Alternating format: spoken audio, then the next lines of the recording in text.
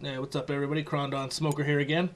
Today I'm going to be showing you some of the stuff that you could get if you subscribe to the PlayStation Plus membership, which is not a mandatory thing like the Xbox Live. It's basically just an add-on. If you don't do it, you could still obviously play your games online for free. They offer this in a 1-year package for $49.99. I'm not sure if they still do the 3 months free. They did do that when it first came out. So you can get either 1 year or 15 months for $49.99, or you could do the 3-month packages like I usually do. 18 bucks give you 3 months of PlayStation Plus and all the features that it gives you. Here, this is going to show you, some of the new releases. They come out every Tuesday with, new games, new themes, new avatars to give away. Some of them being free for PlayStation Plus and some of them being discounted. Like this one, Far Cry 2. That one they're giving away for free. Fatal Inertia EX is given away for free. And if you don't have PlayStation Plus, that would cost you 30 bucks.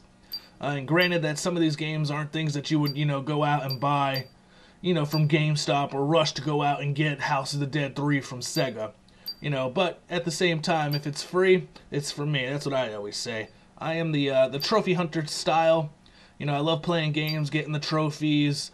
And then, once I'm done with it, I can just delete it off my PlayStation, and it was all for free, so why not? This right here is basically the last chance menu. This shows you games before the Tuesday update comes out. Games, avatars, themes, whatever's going to go away for deal-wise for the PlayStation Plus, they're going to put in here, just in case there's something that you see you want to get.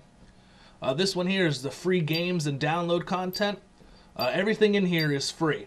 So on this menu here, if you're just looking for some free shit to play, this is the menu to do it from. They got add-ons like you see on that first row was Cuboid, which I downloaded that game a while ago. They have more levels for it now for free.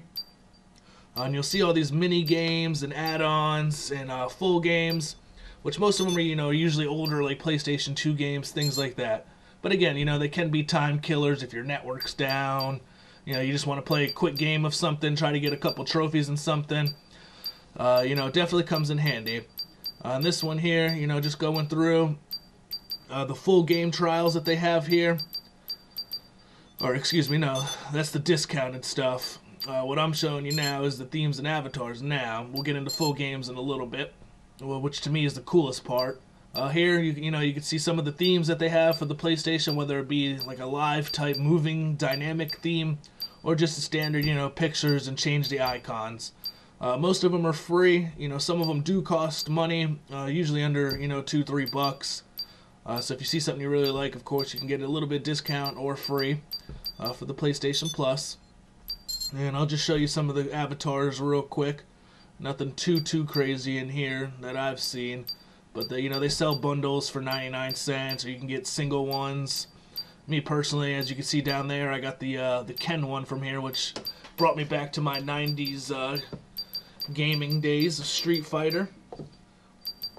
But yeah, those are basically all your avatars and shit they have for free.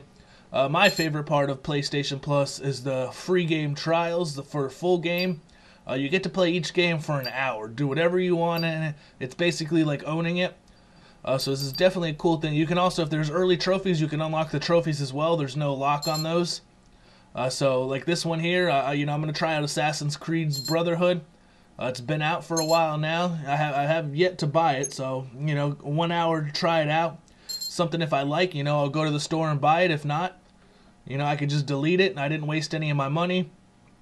And obviously, that's a 7 gig file.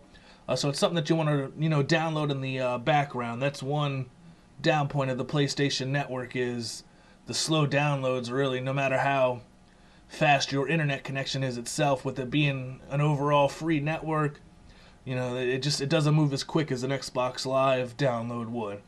So that's one downside of it. But of course, you got your Blu-ray and all that other shit. So I'm not here to, compare the two. It's to each his own, I say.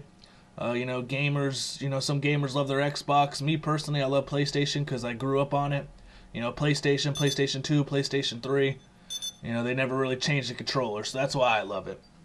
But yeah, there's some of the games there. I'll go through them real quick so you can see. They usually have a good amount of games that you can try. When you do finish one off, a lot of times it'll be replaced with something else. As you can see right there in the bottom left, 60 game trials that you could try out. And there's no limit to them, so as soon as you download one, you could play it. If you want, delete it, get rid of it, and then just download another one. And that's 60 games right there that you could try out, and they're always updating these with new ones. Because again, it helps the game developers as well as the gamer. It gets their game out there so people can see it. And for us gamers, we could try a game without, committing $60 only to get $15 back at GameStop if you return a used game. So it can definitely save you some money.